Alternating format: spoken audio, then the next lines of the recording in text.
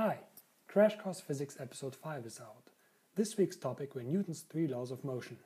I'm here to convince you that there is in actuality only one law of motion if we take a step back and look at a more fundamental property, momentum. The momentum p of an object is its mass times velocity, in classical mechanics anyway. So the faster you're moving, the more momentum you have, and the more stuff is moving, the more momentum it carries. In one-dimensional motion, momentum can be positive or negative, and if we are moving in more than one direction, it is a vector. Its unit is kilograms times meters per second. And here's the one law of motion. Momentum is conserved. That means it cannot be created nor destroyed. A single object's momentum can change, but not the total amount of momentum of all objects together. Newton's first law says that an object does not change its velocity, that is, its momentum, on its own. It is moving uniformly along a straight line unless something else acts on it. That is your hockey puck on frictionless ice. The second law says that an object's state of motion, in other words its momentum, changes by means of forces.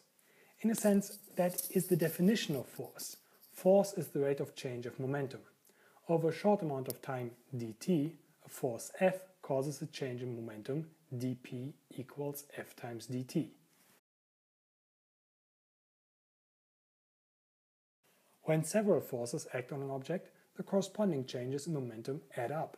When they cancel each other out, an unmoving object stays put. This is called static equilibrium. The unit of force is momentum per second, so kilograms times meters per second squared, or Newton. Finally, Newton's third law states that forces between objects always come in pairs of equal magnitude but opposite direction. If we think of momentum transferred from one object to another, whatever amount of momentum the first object gains from the second must have lost, precisely because momentum can only be exchanged and never appears out of nowhere nor disappears into nowhere.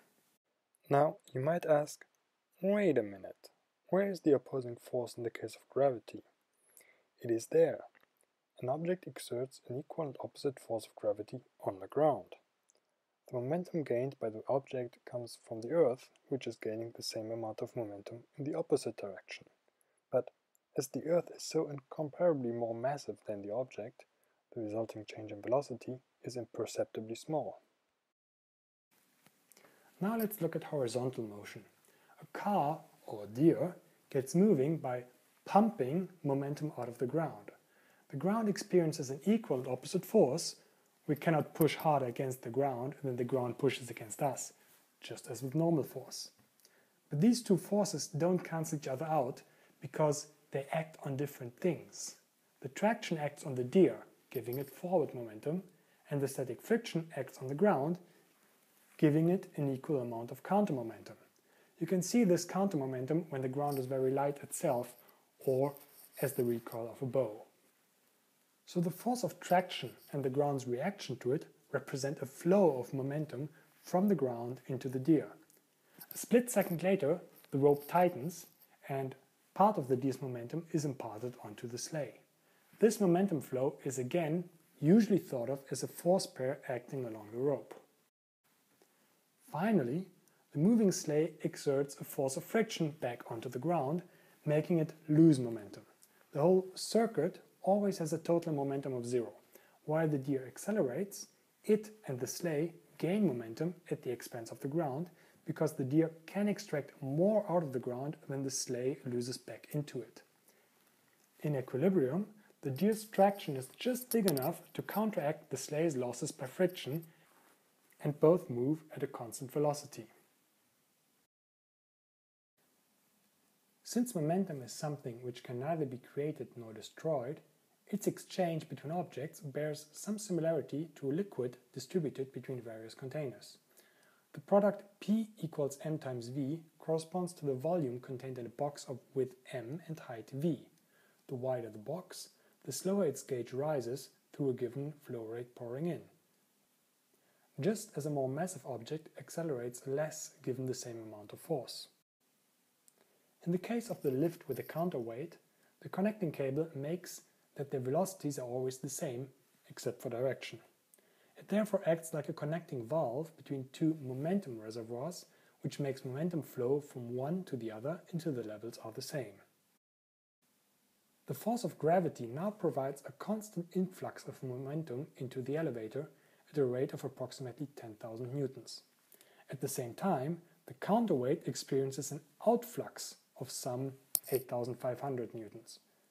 Momentum is flowing out because we are measuring it along the opposite direction. At the level of the rope, the forces of gravity are actually pointing in opposite directions.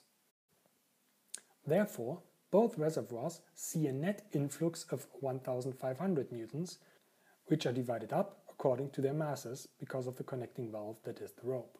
The resulting acceleration, or rate of change of the velocity gauge, is the net influx divided by the total mass. It is worth noting that the concept of momentum predates Newton's theory of forces. His laws were, in a sense, already known. Nowadays, there is talk of the four fundamental forces, except that particle physicists have gone back to thinking more in terms of momentum and how it is being exchanged between colliding particles.